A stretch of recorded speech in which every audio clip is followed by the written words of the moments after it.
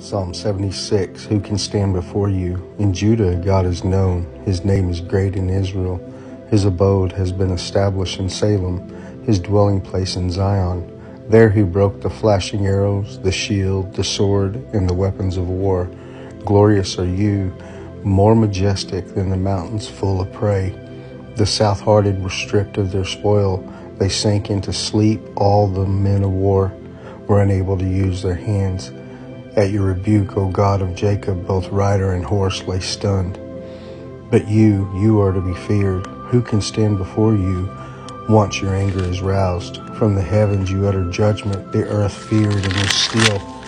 When God arose to establish judgment, to save all the humble of the earth, surely the wrath of man shall praise you. The remnant of wrath you will put on like a belt.